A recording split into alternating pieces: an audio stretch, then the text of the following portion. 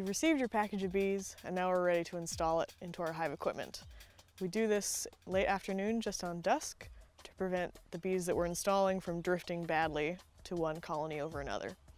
We'll demonstrate two methods of installing a package. One will be a direct release, the other one will be a slow release. So we've got the bee box here all prepared with the frames, the frame feeder with sugar syrup full. We've got the package here. We'll take the sugar syrup container out carefully, not to spill any. Put it just out of the way. Reach in and grab the queen, which will be hanging in a cage just near the top. You can see the queen is in a cage underneath all those bees. We might just place her just on the edge here. We'll take the cap off the queen cage so as to expose some queen candy. Put the cap over there on top of the feeder. And now we've got the package here full of bees.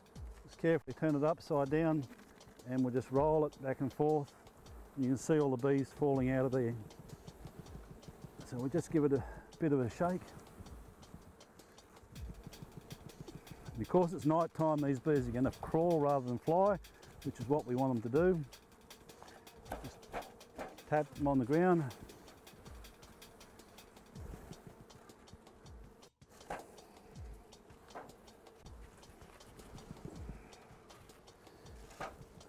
Now the queen substance should be reasonably strong in this package, so I'm hoping that the bees out in front here will crawl into the hive.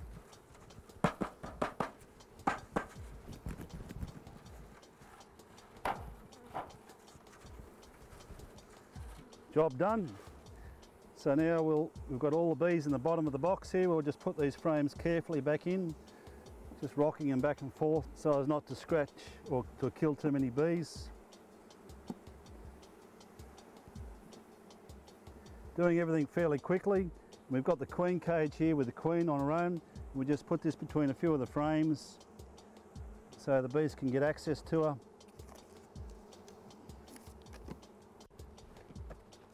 Put the inner cover over the top. Not totally necessary, but... And then we've got it ready. Now the bees here will find their way in, they'll cluster around the queen.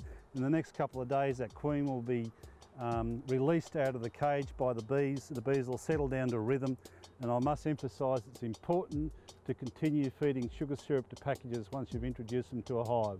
Until that hive has a number of frames of sealed honey and sealed brood, keep feeding them sugar syrup once or twice a week. So I've still got my smoker lid. I'm going to demonstrate another method that is quite successful. It's a slow release method. We've taken the tin of syrup out and we've just put it next to the hive. I'll retrieve the queen cage from inside the hive, so it probably is a good idea to have gloves.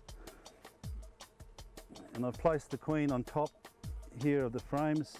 Just take the little protective cap out, but not releasing the queen. The queen's still in the cage. So the queen is in the cage on her own, which is fine. And what we'll do is just turn this package over like such on top of the queen. Whoop. And we'll place a super over the top. What we need to do is have another box on top of that. So in this case the package is too big for one box, so we place a second box over that hive there. So we've got it nicely sealed in now. And those bees will come out of the package into the brood box in the frames downstairs. Tomorrow morning when the sun comes up, we'll come back and hopefully all the bees have marched out of the package and into the frames down here. We'll take this box and this box off and take the package away.